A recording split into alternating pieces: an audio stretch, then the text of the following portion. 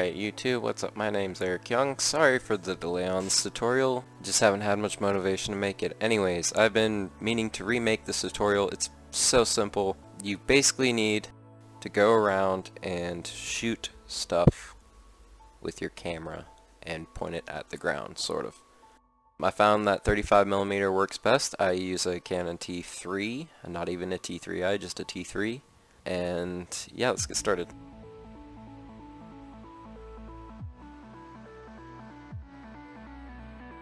So there I have one tracked with the T3. This is shot with the Canon PowerShot.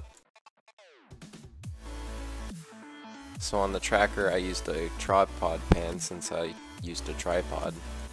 And we can put stuff in here as well. But we'll start with this one first. Right click, track camera.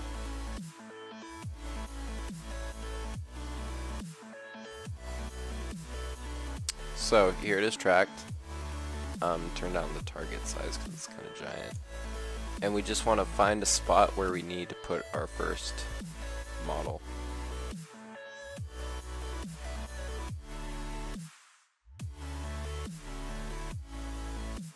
I like to choose a lot of points. And then create a new solid and camera. Now that solid will stay there. Make a new solid, call it element.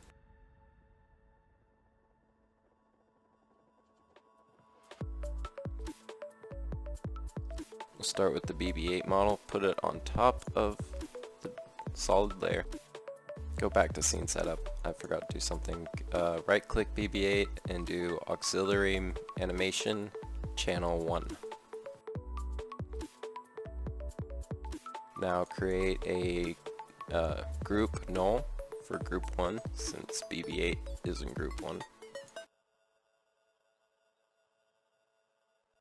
Now hit P on the solid. Copy the position. Paste it onto the BB-8 null. Now we're going to adjust BB-8 to fit the scene with the null. You can go into element, change the size of the model. Now he pretty much stays there. The beauty of this is we can now turn this solid black.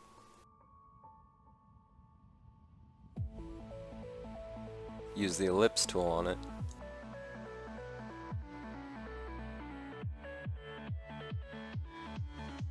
Feather it. And now you've created a little shadow underneath him.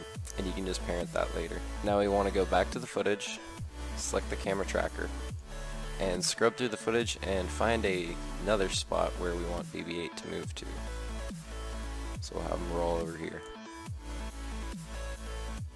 And this time just create a solid. Now take the position of the BB-8 null, keyframe it.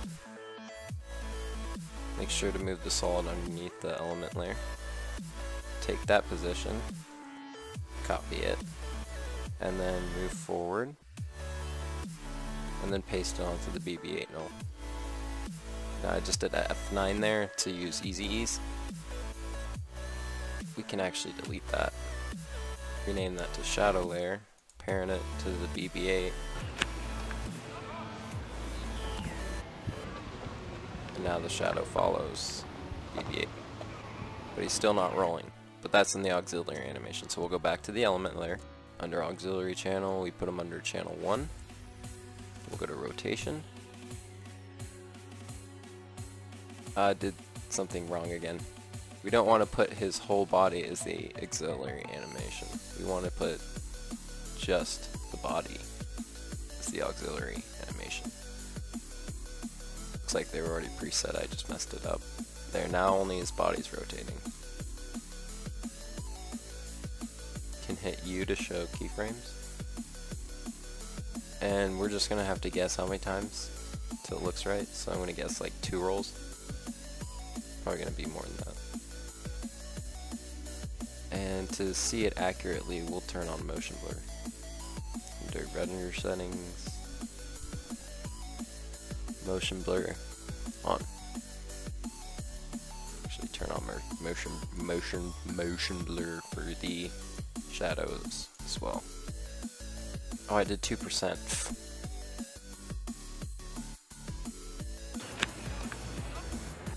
And he's rolling the wrong way.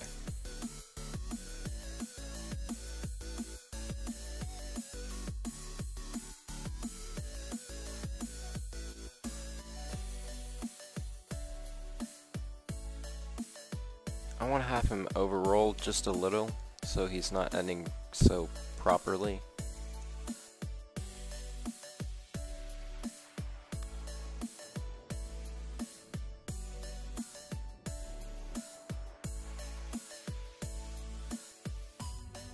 Auxiliary animation 2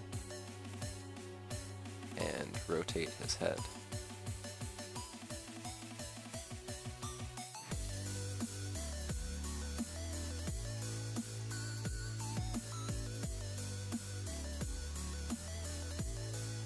Copying that keyframe and pasting it.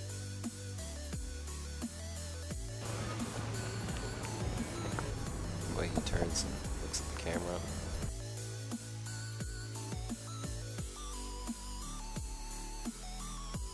So he's almost always breaking the fourth wall.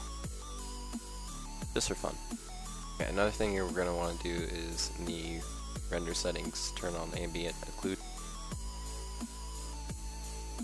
Add some shadows to the model. And then we're going to go to shadows. Enable shadows. Gonna do a new light. We'll make this the parallel one.